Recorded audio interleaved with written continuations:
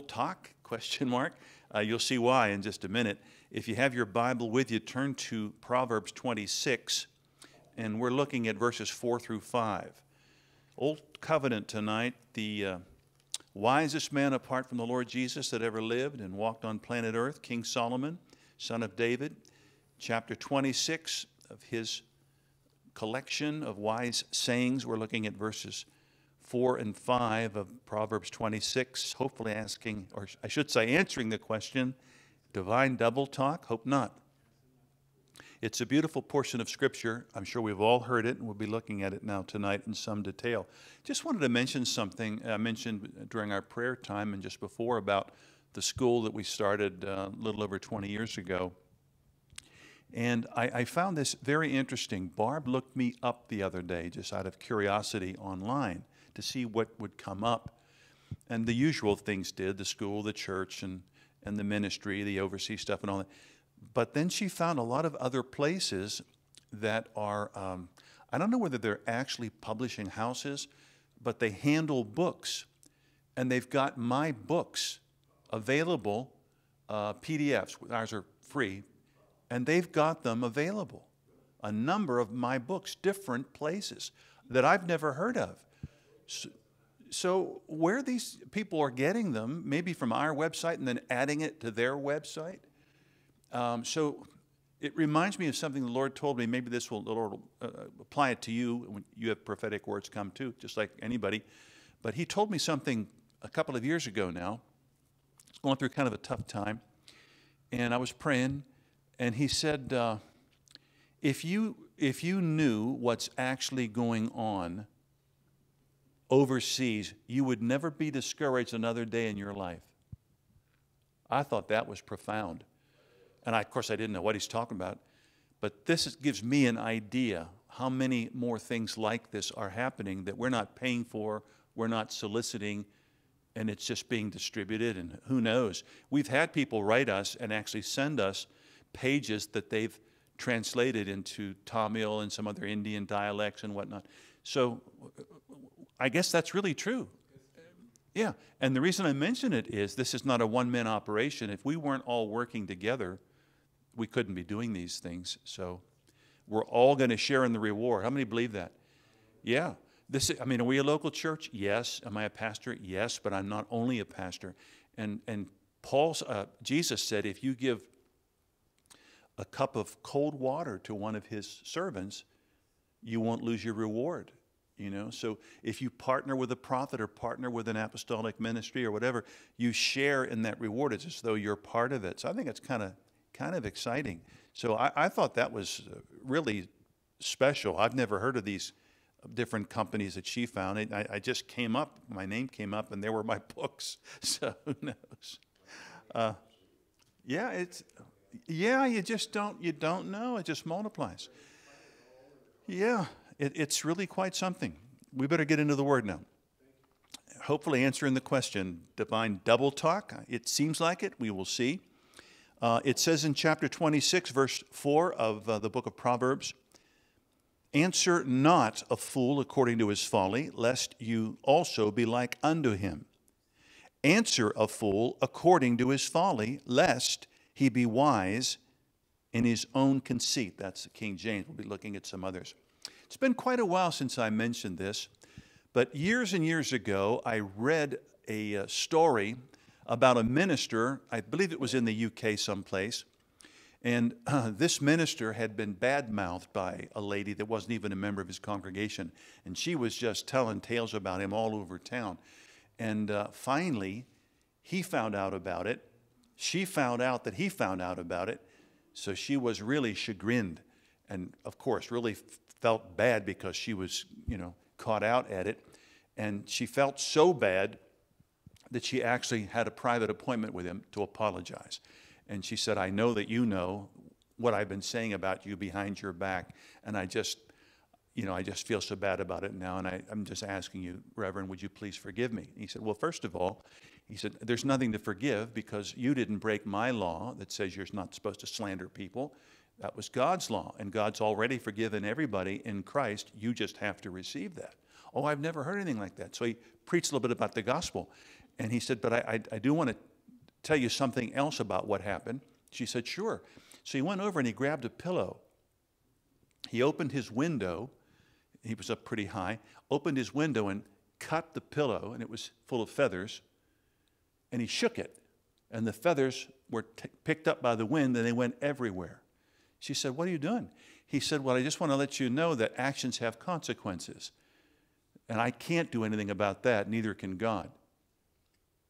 Your words are like those feathers. They have gone everywhere, and they can't be brought back. Words are powerful. They can either build up or they can tear down. In my little book, A Horse of a Different Color, I have the champion's owner talking to him about that very thing, the power of words. They can be positive, they can be negative, and they have an effect. So, two things tonight. Two things about this portion of Scripture. The first, something that you and I should stop.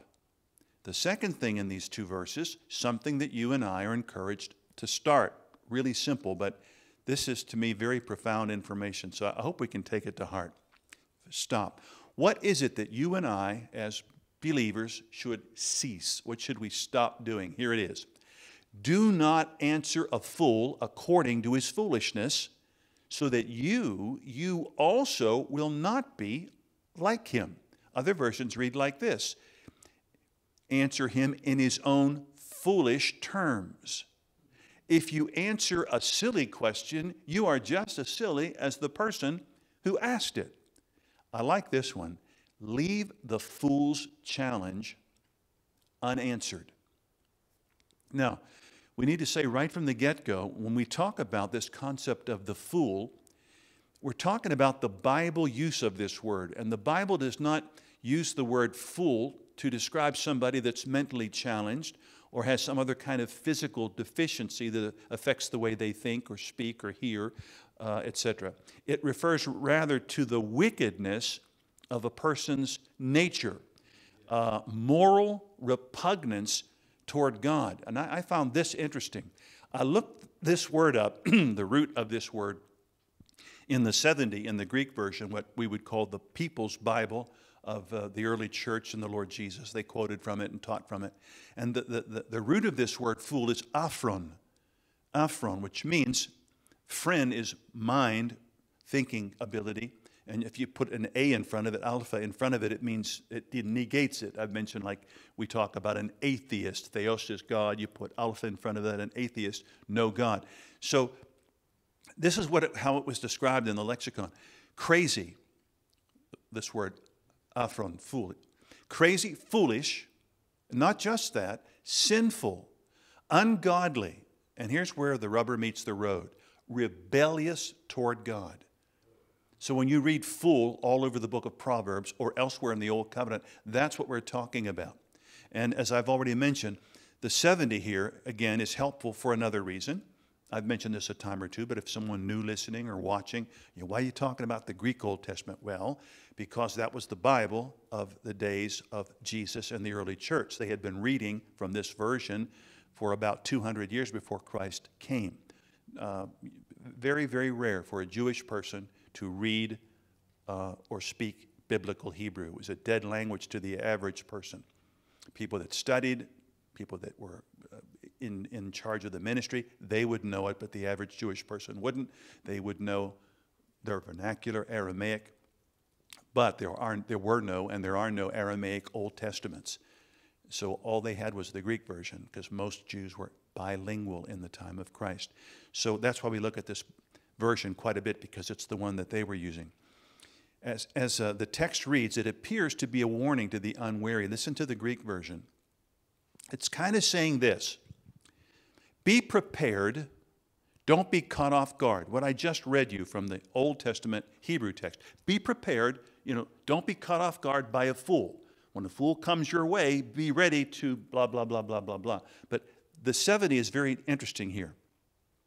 When you read it, it reads a little differently. And think about this. You've got Jewish translators taking the Hebrew text and putting it into the Greek language. These are Jewish people, not Greek people. Jewish people bringing Hebrew into Greek, and yet it reads differently than it does in the Hebrew text. Why would that happen? I can't answer that for you. I've said it before. I wonder if God did not perhaps, at least on occasion, inspire these translators as they brought Hebrew into Greek, because many, many times, in many, many passages, the two versions are quite different. And I guess you probably know, as I do, 2/3 of the body of Christ actually believes that the Greek Old Testament is inspired. The Roman Catholic Church and the Orthodox Church, both those denominations believe it's God's word, just like the Hebrew original. I'm just throwing that out there. I'm not saying whether it is or isn't. I'm just saying it won't hurt to look at it. Here's how the Greek version reads: "Me apokrino." Stop answering a fool according to his folly. How many see the difference? As it reads in the text, don't do this. In other words, you're doing pretty good, and don't mess it up by letting a fool make a fool of you. Don't take the vocal bait, right? And that's true. That's great and good advice. But the Greek version goes even farther. In other words, it says this: you've got to change your lifestyle. They're basically saying, King Solomon is suggesting, most of you that read this have already been hooked by the bait of an idiot, right? And so stop letting it happen. I remember years ago, I was in a situation when I was in high school and went to the prom, and long story short, I let my girlfriend's friends use the car that we were using for some reason or other, and they wound up filling it with beer. We had no idea. So went to get the car. Cops found out there was beer in the back. You know, holy smoke! She looks at me. I look at her. And fortunately, her dad was a pretty influential guy, so he showed up. He sorted it all out. He knew the cops and all that. And he said, you know, this guy wouldn't do anything like that. Neither would my daughter. Don't let her do that. And they understood. And it was all over and done. And I just wanted to crawl in a hole and die, you know. But a nice fella, he came over to me and said, Joe, don't worry about it. He said, the only thing worse than a bad experience is not learning anything from it. I thought, I'm off the hook. And that's what this is saying. Sure, you've been caught. You've been tricked by a fool. But you don't have to stay there. You can turn this thing around. I like that. Stop answering a fool according to his foolishness.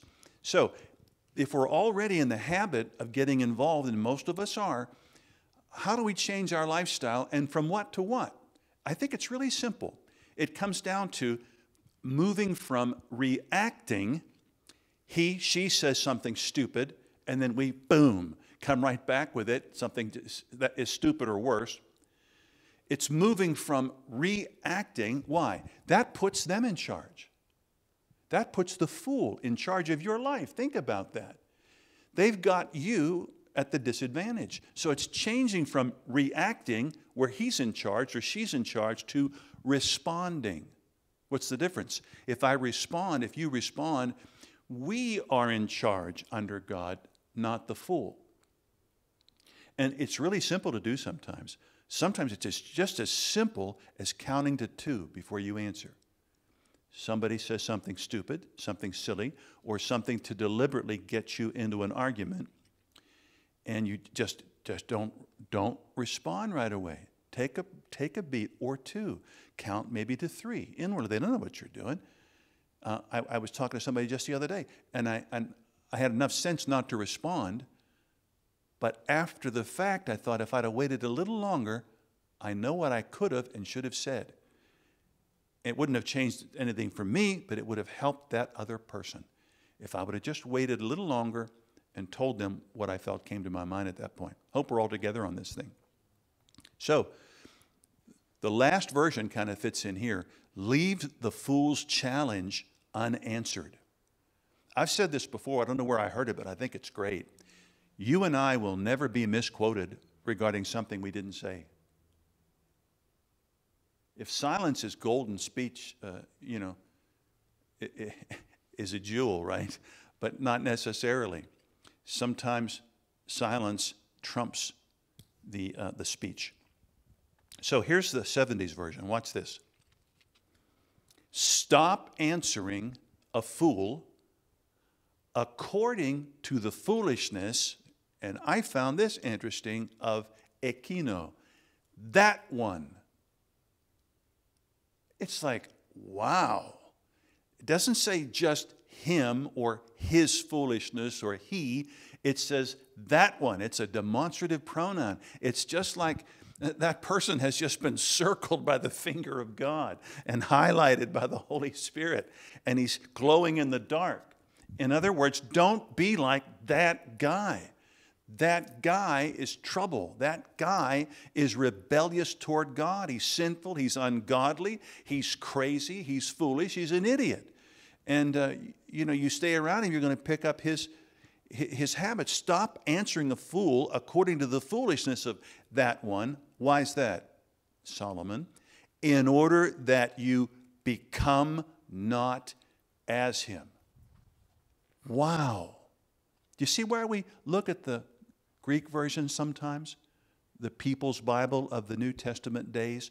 Because of things like this, that you become not as him. I looked at that, and the word is a word that's used, among other things, for birth. In other words, you could actually birth an evil habit by continuing to fellowship with idiots.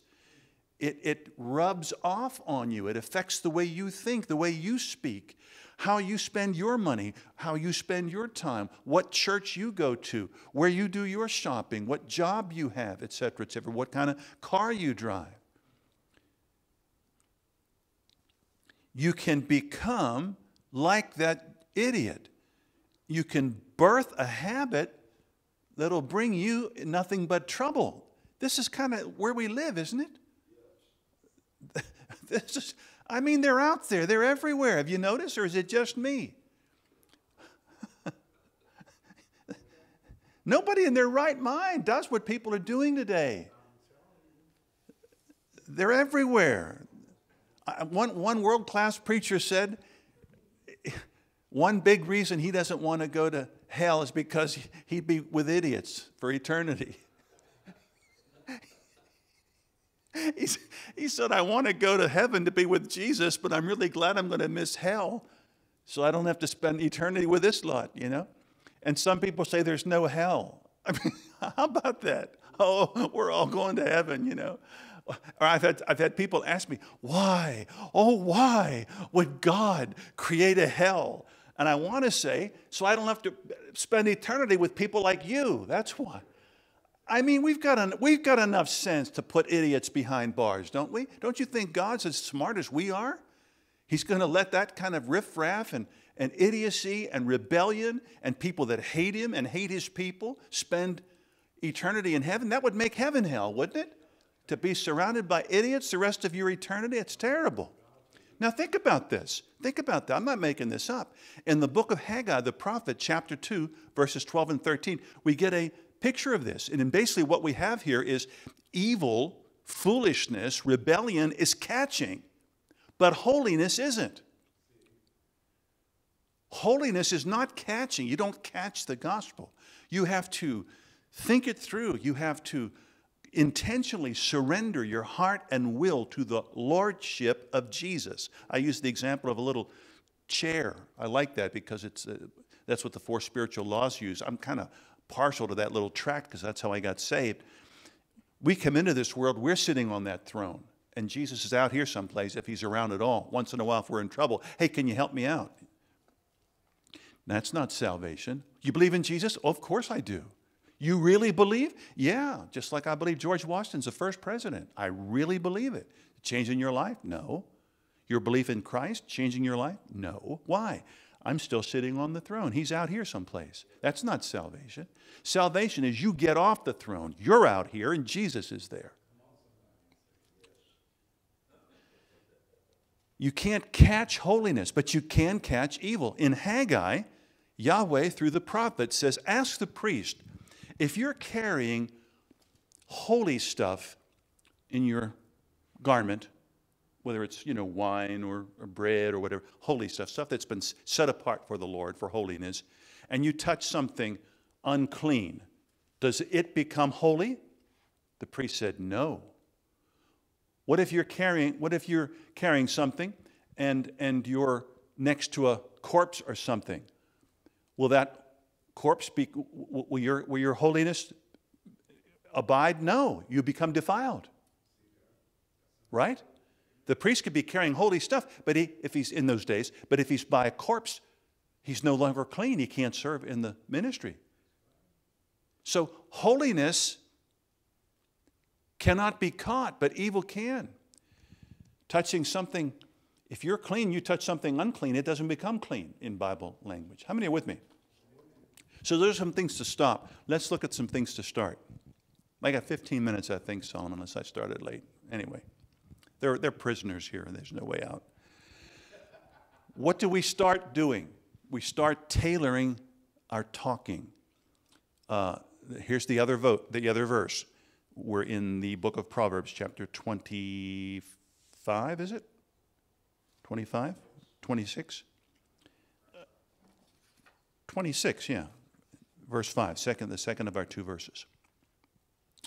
On the surface, and we just read it a little while ago, it seems like double talk, doesn't it? It seems like double speak. Which is it, Lord? You're kind of basically saying the same thing twice, but yet they seem to disagree with each other. So here's how it reads. Give a foolish man a foolish answer. I like this one. Prick his conceit with silly replies.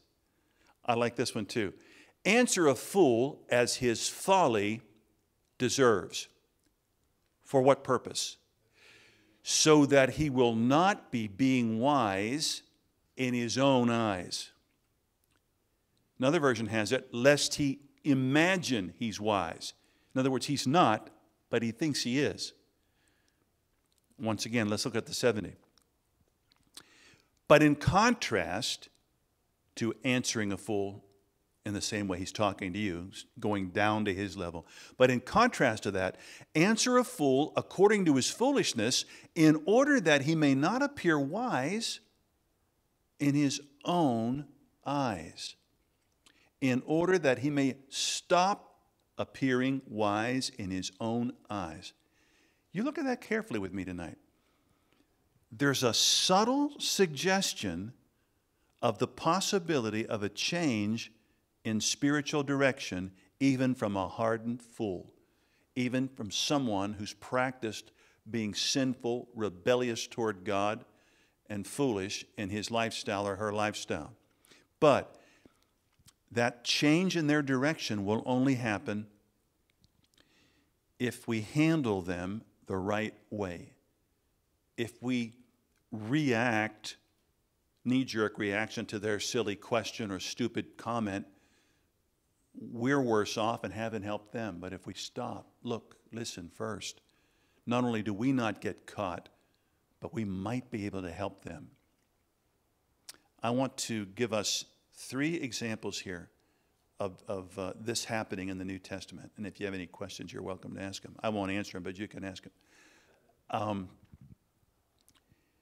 Again, start by refusing to stoop to the level of that idiot who's trying to hook you or me with his vocal bait. Jesus did this with Pilate. Did you know that? I found this verse very interesting. In Mark's account of the Passion of Christ, right before he's sentenced, in Mark 15:4, Pilate has been telling Jesus about all the charges that the Jewish elite are leveling against him, and then all the power that he has to either acquit or accuse Jesus. And in Mark's account, in chapter 15, verse 4, the scripture says, Jesus answered no longer, not even one thing. Remember what the one version said about the previous verse? Leave the fool's challenge unanswered. That's what Jesus did, according to Mark's account. According to Mark's account, he stopped speaking. He spoke not even one thing. What happened to Pilate? Read it. He marveled. Wow. He marveled. Wow, he's not even trying to defend himself. Who is this guy? I thought for sure he'd drop to his knees and kiss my feet or try to kiss my hand or start begging for his freedom. He's completely, I feel like I'm on trial here. The master didn't take the bait. Watch, he did it a second time. In Matthew's Gospel, chapter 21, verses 23 through 27, you have the picture there, same time frame. He's getting close to the time of his passion, death, and resurrection. And everybody and their brother is accusing him of things. And the Jewish authorities of the day, yet again, questioned him regarding his authority. And I mean, we have to, in a sense, sit where they sat, give them every benefit of the doubt. Okay, here's an uneducated woodworker by trade, right?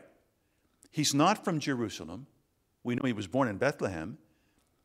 He spent some time in Jerusalem, not a lot, but he wasn't from there. He was from up north in Nazareth, which was heavily pagan, 45 minutes or so from Sepphoris, which was a major Greek city. He was not formally trained. You'll see several times, where did this man get this, since he doesn't know letters, which means he was not formally trained, which means, as I understand the scripture, just like the apostles were accused, he didn't speak or read Hebrew. So he was disqualified. So in one sense, you can see why the Jews would, hey, this guy he's not even been to school. He's not even been, ordained by the right people. He doesn't even know the text. He's reading that people's Bible, the Greek version. He doesn't know it. And so give him the benefit of the doubt, but still, do you agree with me that he had said on more than one occasion what authority he had? I only do what I see my Father doing. I and my Father are one essence, not one person, one essence. He said it repeatedly. So what were they doing? They were being rebellious. They were fools. They were idiots. They knew where he thought his authority came from in their minds. It did, but they thought he thought that. They knew that, but they were trying to trip him up yet again. He stated it repeatedly. How did he deal with this? He did not react to what they said. He paused, and then he responded. He said, all right, I'll answer that question, but first I've got a question for you. The baptism of my second cousin, John, was it from God or was it from man? Can you imagine them? Oops. Talk about an oops minute. What do we do now? If we say it came from God, he's going to ask us, well, why didn't we get baptized and why didn't we follow him? If we say it didn't come from God, look at all these people that follow John that think he's a prophet. We don't know. What did Jesus say? Neither do I tell you by what authority I do these things. Now, what if you've already been caught? What if I've already been caught? What if I've been tripped up by an idiot? And it's a knee-jerk reaction. I've got into a back and forth with them, which is exactly what they want. Where did Cain get his wife? Remember what Billy Graham said about that? Who cares, as long as he was satisfied? Wow. Or, is there really a hell? Why would God create hell? Again, so we wouldn't have to spend eternity with people like you. I hate to be that way, but let's be honest about it. We know what we were like before we were saved. Why would anybody else be different to us, right? I wouldn't want to be with me for eternity before I got saved. That lot would make heaven hell. I know it's strong language, but, wow. I was going to mention it Sunday. I probably will do, because we're talking about husbands and wives on Sunday. Some of our dear women folk, I could save them a lot of money at the hairdressers. I'd give them a permanent without any treatment at all, just by telling them some stories, counseling stories over nearly 50 years of ministry. They'd have a permanent instantly. You'd be surprised how many idiots have ruined women, have ruined families, and there's no cure for it apart from the grace of God. One more time, what happens now, this third possibility, what happens when we've made a mistake, we've got caught. Is there a way out? Yes. Our last example is Paul. You should read this sometime. Acts 23, verses 1 through 6, real quickly. He's been brought up on charges, and Ananias, who was the high priest at the time, although Paul didn't know it, orders him. All Paul said, read it, all Paul said was, I've lived in good conscience, before God and man all these years. And Ananias said, let him have it. Boom. Can you imagine? Probably Paul got a nosebleed or a bleeding lip. They smacked him hard across the face. And what did Paul do? I got to tell you, from what I read, he did not respond. He did not count to 2 and then decide what to say. He just, boom, he reacted. He said, God's going to smite you, you whitewashed wall. And all the friends of Ananias that were there said, how dare you speak this way to the high priest? And what did Paul say? That's all, folks. No. And it's not in jest, in my opinion. You can study it out if you want. I don't think it was in jest at all. He said, I didn't know he was the high priest, for you should not speak evil of the people that are in charge of your people, right? And some people have wondered, what's that all about? You have to think it through. Paul didn't spend a lot of time in Jerusalem, and it's very likely he had never seen Ananias one-on-one. Or if he did, it would have been just a passing thing, wouldn't have recognized him. And we have no proof here that Ananias was in a special seat of the high priest. He was just apparently just sitting with the rest of the Jewish elite when this happened. But Paul still did the wrong thing. He lost his temper. He reacted. That put them in charge rather than responding. What would have put him in charge under God, right? So aren't you glad that he sat where we sit, just like Jesus? He made the same kind of mistakes that we make, maybe more, maybe less. But think about this. After he was told this, he said, I'm sorry. I did not know, and then quoted the scripture. At first, he objected. He prophesied that man's doom. But then what did he do? He apologized. Would you like a little footnote? God will smite you, you whitewashed wall. Within a year, he was deposed from being high priest. Not only that, but in AD 66, not long after this conversation took place, he was killed by Jewish zealots that thought he was too pro-Roman. So Ananias, the high priest that had Paul slapped unnecessarily, was himself deposed from the position within a year or so, and then killed by his own people for being pro-Roman.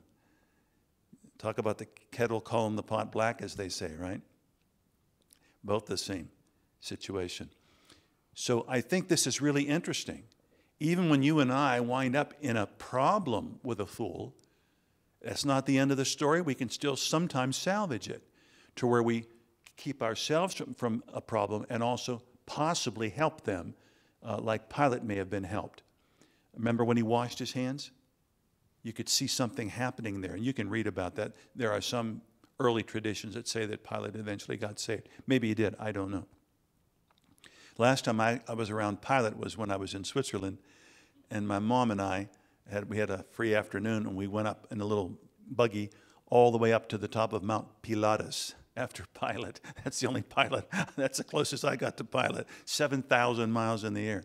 And that was really something because we came back down from there in a different kind of contraption. It was just a little swinging thing. 7,000 feet. And I don't like heights. There I was with my mom going down. I talked to the person, there was a handful of us in the same little basket. I said, hey, how long does this thing take? About 30 minutes. I about swallowed my tongue, I said, come on now, really, how long does this trip take? 30 minutes. I said, wow. So I probably aged a little bit till I got down, but that was the end of Pilatus for me. In any case, how does this happen? One more verse you can just take with you. It's Mark 13:11. This is what happened to the master himself, twice that we mentioned tonight, and also once to Paul that we've mentioned. And that is, Mark 13:11, Jesus says, when you're under the gun, In that case, it's, being persecuted or whatever, people coming against you. But it applies to any kind of negative back and forth with people, including fools, idiots. Don't premeditate what you're going to say, for it will be given to you right in that moment. It'll be given to you right then what you should say. And I really think that's what happened in the case of Jesus and Paul. And I really believe it's going to happen for you and for me. This is how it's going to work out for us. If we're willing to think this thing through and to say, you know what? I'm worth enough to not allow myself to be taken advantage of or deceived. I'm worth taking care of myself. Number two, you know what? There's always the dawn of a new day for the person that's looking for it. And who knows? I might be able to make lemonade out of lemons. I may be able to bring salvation out of an awkward conversation. You never know. If I'm willing to do my part, which I think the Lord has laid out for us today. So, divine double talk, the answer there, of course, is no. The Lord's saying two different things through King Solomon, and they're both true. And the good news is we get to decide what we're going to do about the information. And I think it's real helpful. I don't know what it is with me, but the last 5-6 years, this kind of thing's been more and more important to me. How I relate to other people in terms of conversation, how I react to bad situations, how I treat people that I know are working against me. They don't think I know, but I do. How do I handle those kinds of situations? And I think this is where it can be really helpful. Any questions on this, Ricky? On this subject, that I had told the Lord, I said, when someone is doing evil to me, and I said it in this word, I said, I don't care what it is. Don't let me do evil to them, because you don't do evil for evil because you don't reap it. Right. But I told the Lord, I said, I'm going to do good now. I said, keep my enemies close, my friends close. Amen. But I told God, I'm going to keep closer far on, doing loving kindness all over again. Yeah. And I ask every day, God, fill me with your love. Yeah. Let it overflow and let it draw somebody to you. Yeah. I've been asking. That's a good way to live. And it's tripping me out. Well, you'll feel better too. Look, right. It brought me in here on time. Yeah, you'll feel better too. Anybody else? This is kind of where we live, isn't it? Especially with your traveling, yeah. You know, half my life I've been like an idiot. You know, I mean, really, you too? I mean, I had some good things, but I just was just in another dimension or something. Yep. You know. Yep. And I got saved, and that helped. But then you've got all that stuff you got to clean up, and you can't really do it on your own. You know, right. You can't really make yourself good. No.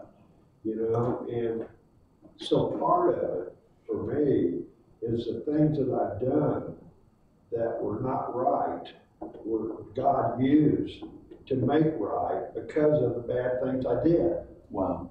All things work together for good to those who love the Lord. And so I was sitting here the other day thinking, you know, here I am at this age, and it's taken me like 50 years just to get to where I was halfway sane.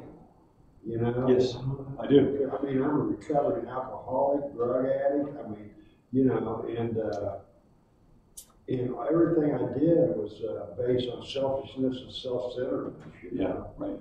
And but then, by the grace of God, I got so whipped that I finally surrendered. Yeah. And there's different levels of surrender. Yep.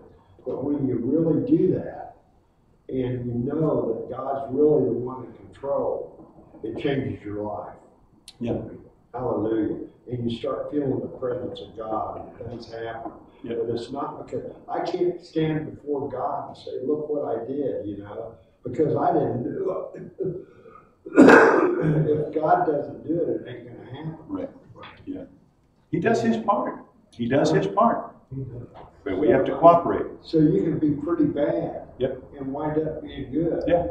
But not because of what you did, but because of his mercy and grace. Yeah. Yeah. And then when you realize it's mercy and grace, it changes your whole outlook on life. It's a humbling thing, and You mentioned it's taken you a long while to get where you are. I think every believer can relate to that. I may have mentioned this before, but it's really coming home to me. Maybe I'm going to be doing some traveling, I don't know. But I had to wait 6 years to go to the mission field, and I had that strong call on me. And I'm not kidding. Lately, when I look back to my missionary work there, I'm thinking, I wish I could have gone now. I didn't know enough. Back then, I didn't want to wait. 6 years was like 60 years. And now, looking back, I feel like I've actually finally learned something. But again, God knows, right? So apparently whatever I knew at that point was enough to help people there then. But I know what you're talking about. I think we can all relate to that. You feel like, Look how good I am now. I think I could really. well, I wouldn't go that far, but it's like I finally learned something. I finally get something, and it's too late because I've already been there. But yeah, where'd that happen? How'd that happen? Was that wrong? I didn't. Yeah, wow. Well, we're going to come around the Lord's table. If you're giving tonight, we got the baskets here, one in the hallway. No, you're good. It is. You're good. There's one little copy of my book. If you're looking for Christmas presents, because I get about $1 per book if Amazon sells it. But I think I've gotten good reports from that little book out there, A Horse of a Different Color. So it's available. I might get some more here, but you can get it through Amazon, either a paperback or a Kindle. People seem to like it. It's helping them. We're going to come around the Lord's table now.